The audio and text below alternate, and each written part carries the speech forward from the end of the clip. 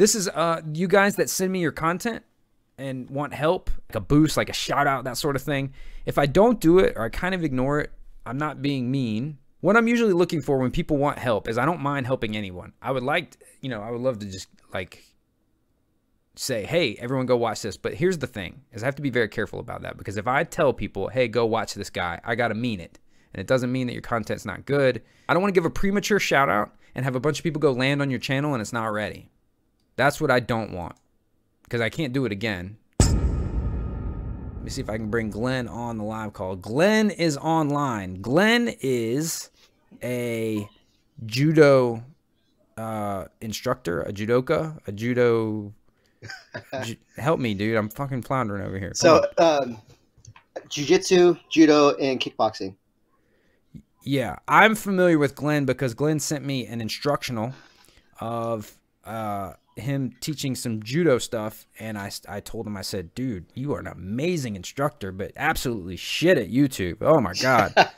Yeah, that's why I'm calling, man. I want to get a little bit of advice on how to get get started on grabbing like more attention, because I can get really long-winded. So here's what you put out. You sent me, what was it, 12-minute video? Yeah, he sent me a 12-minute video. I was glued to it. I watched it. I watched, excuse you, I watched it cover to cover and loved it and learned shit from it. You're an excellent instructor. That video, you could charge for that. What he did is he gave me a video that was an excellent like tutorial. Like it was an excellent instructional on judo and just covered so many concepts and they all tied together. And it was like, if you're in this position and this fails, then you could do this. The thing about YouTube is you have to realize who you're talking to and why you're talking to them. The key is in the first 30 seconds, you have to hook them. It's called the hook for a reason. You hook them in the first 30 seconds. So, Glenn, we got people asking, who is this guy? How do I find him and subscribe? Dirt Diver, what is this guy's name, channel again? Well, my Long Shot Martial Arts. If you type in Long Shot MMA or Glenn Legoo, which is Lego, it's spelled Lego. So I've got a lot of content on there. Split out through a couple different channels, but it's just all stuff from like competition or just candid videos from practice that my students have caught. He put in there how you could throw somebody that has your back. He put in there how to like let somebody think they're taking your back so you could throw them that way. And that was like a portion of the video. I'm like, that's a whole video. The thing is, you got to cover kind of one thing really good. You got to really like cover it real thoroughly, one thing specifically. You got to hook them. You say, hey, do you want to know how to throw somebody even if they take your back?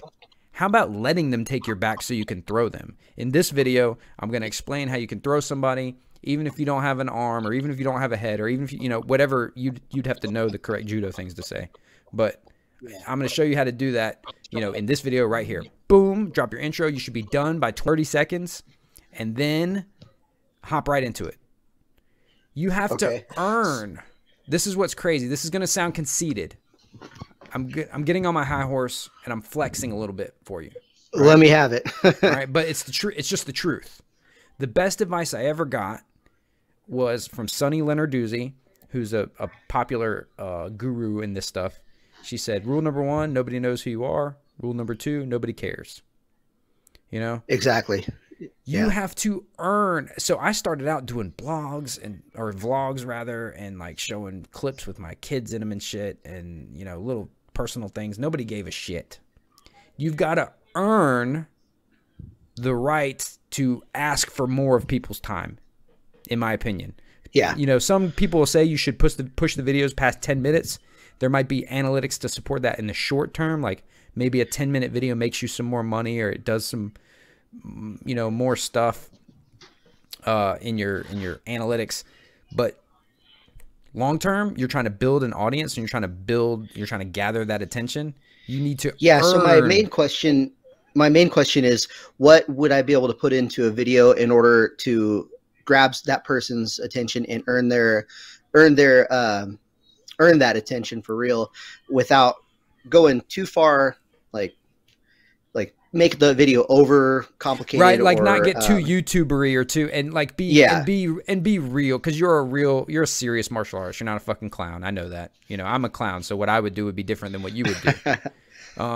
But just like I said, hey, In this video, do you want to know how to throw somebody even if they have your back? Do you want to let somebody take your back so you could throw them? Because already a bunch of people will be down in the comments typing, first of all, you should never let somebody blah, blah, blah, blah. While they're typing, the video is playing, dude. You know what I mean? Yeah. The video's playing while they're typing. That's all we give a fuck about in the first 20, 30 seconds, right? Then you drop your intro. That needs to be, you know what my intro is? You know how long my intro screen, like my credit screen? It's 1.8 seconds long, exactly. Every time. You know, not a long sequence, not a 30-second, like, look, a fucking music video of you doing a bunch of judo throws. You say, long shot martial arts or Glenn Lego martial arts or whatever, you know, blah, blah, blah, blah. And then and I told this to another judo guy because judo's so visually impressive. This was just a guess because I don't do judo. I would say I would do my hook, 20, 30 seconds, I'm done. And then the first thing that I would show is the throw done from like 3 or 4 different angles just in rapid succession. You know, no setup. Okay, because when you referred me to Sensei Seth, I sent him the message after we were doing the live chat. And that's pretty much exactly what he told me. And I hadn't even considered that, you know, when I teach. Well, I taught him when I was filming that video. video about this stuff, so of course. I said that. Yeah, when I was filming that video, it's really hard for me to try to just address the camera. I'm used to addressing a room full of people, so I really tried my hardest to just talk to the camera as if it was a day one student, or you know, somebody who had at least done a little bit of the basics, where I can just overwhelm them real fast, and then at least they'll have record of it, you know. Right. That video that you sent me was targeted towards a judoka, right? You know what I mean? It's really targeted through to anybody who does MMA or even just combat in general, because those are all real common martial artist. But positions. here's the thing: is you're gonna learn what percentage of your audience is actually training, and part of your mission is to get them to train, right? So so I hadn't considered that. Talking to him like day one is really cool. I'm going to share with you super powerful move, and some people are uncomfortable doing this, and some people don't think it'll play well. So you're not used to teaching to a camera, you're used to teaching to a room full of students, right? Right. So teach it to your fucking room full of students and have someone film it. You know, you'll be in your element. You'll look super cool. You look like a rock star, especially if you got at least like 8 people there learning from you. Right. And you'll be in natural. Don't even fucking look at the camera. Let the camera person stand where a student would, but maybe back a little bit so you can see some students. Have them walk around and get a better, the same way I would walk around. Like if you turned around instead of trying to, because you're not a videographer yet, you're not a filmmaker yet, you know what I mean? So you won't be able to do this perfect. Like I cut things together to make me look way more proficient at the stuff I'm doing than I am. You know what I mean? You don't have to do that because you are proficient in your martial art. You just have the student walk around with the camera like he would if he was trying to see what you were doing with your grips or whatever, and make it like a documentary. I think that would look super cool. I have a few videos like that are posted on my students' channels that they made just so they could post the channel for me, or post the video for me. And I feel like they look all right, and they catch me in my element. But also all of them still have only like 50 views each. Well, dude, that doesn't even matter. Your first 50 videos are practice. It literally matters 0 how many people watch them. They're just practice. And the thing is, in a year or 2 years from now, you can, and you're better at all this, you can do all those videos again. You won't be like, oh, I already showed the throw from when they have your back. Well, that video sucked. You made a shitty video about it. Now you make awesome videos, and you're even better at the throw now. Now you can make an awesome video about it. Make the other one private. You know? Oh, okay. Yeah, that makes sense. Yeah, I really appreciate the advice. White Belt Central says, watching the video muted. The first time the throw is demonstrated is 4.5 minutes into the video. And it's super slick and looks awesome. It took a little while to get to it. He says, and it's super slick and looks awesome. Maybe open with that. You know? Like you're open with your coolest shit. You know what I mean? Think about when you watch a movie and it comes in media res. Like it comes like, boom, Bond movie. Starts with him swinging off of skyscrapers and chasing motherfuckers and shit. You know what I mean? Yeah. Send them with a hook. Hey, this is how you do this. Blah, blah, blah, blah. Show it. I think you should show it like boom, boom, boom. Like show the throw highlight reel style 3 or 4 times. Different angles. Then it's just class. The way we're going to set this up, we're going to make them think that they're going to take our back. You know, or we expect that they will, or we know that we're not going to be able to stop it. and we're going to set this throw up by make sure we get our leg to the outside, or, you know, whatever the thing is. But you can slow it down. You need to get the first 30 seconds, you need to convince me to watch the next 30 seconds. And in that first minute, you need to try to convince me to watch at least half the video. Okay. And then using those guidelines, you do a little bit of everything on your channel. Did you always start doing just kind of random videos as far as like, oh, bare knuckle boxing or elbows for a street fight or tactical whip, you know? So here's the, because I do a little bit of everything. All right. So here's the thing. If you just want to make videos that are valuable and that you enjoy making, just make whatever the fuck you want. But if your question is like, I want my channel to succeed, right? Right now, you should go hyper focused on some shit that you're really good at. Like the shit that you're the best at. Like you're the best at throws from unconventional positions or whatever. You're the best at throws that put people on their head, or throws that make you always land in good position. You know what I mean? You should go super focused. And again, like going longer on your videos, you sort of will eventually earn the right to keep people engaged for longer. You know what I mean? Okay. So just get in, say what you have to say, make sure you carve out a niche, and get out of their way. Yeah.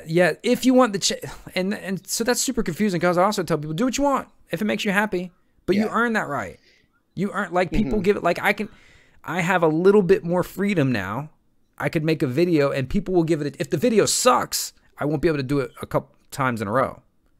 But I can make it. Like the video that came out yesterday, I made a video on incline push-ups. I knew full well, even though I've been doing this long enough, I knew that this video would not perform well.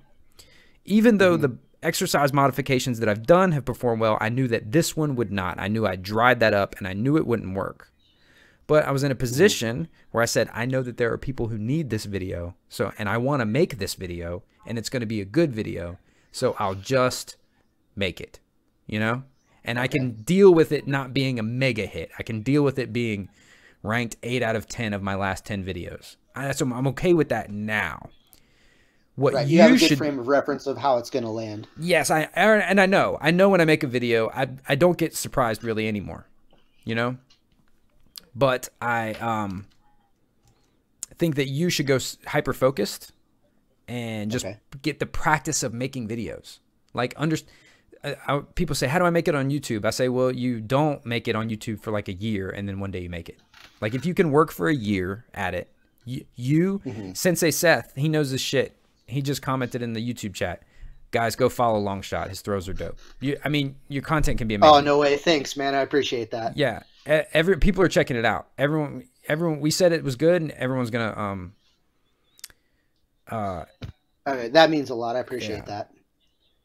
All right, so that's what I think you need. I think you need to work on that hook. You don't have to be something you're not. I'm not just package it in a way that I want to fucking watch. If I'm not a super serious martial artist that really wants to do this throw.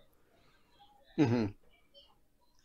Well, I appreciate you, man. I really appreciate that. Yeah, thank you. Thank you so much. I'm gonna go check out Longshot MMA.